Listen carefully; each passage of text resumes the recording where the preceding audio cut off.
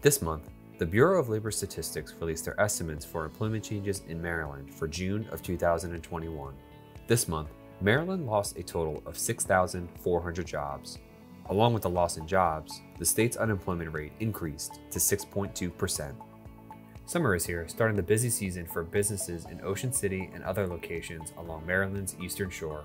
Eager crowds are bringing much-needed tourist dollars to hotels and restaurants after a slower 2020 as they unleash pent-up demand following a year of lockdowns and social distancing.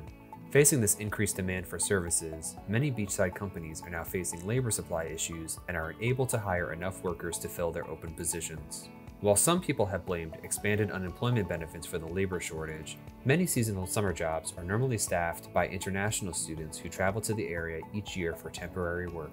An order issued last year by former President Donald Trump banned new visas for these students, and while that order has since expired, the resulting backlog in applications has created a major shortage of workers in Ocean City and other coastal towns with seasonal economies. While some businesses have increased wages to attract additional employees, many have been forced to reduce hours and days of operation as a result of limited staff.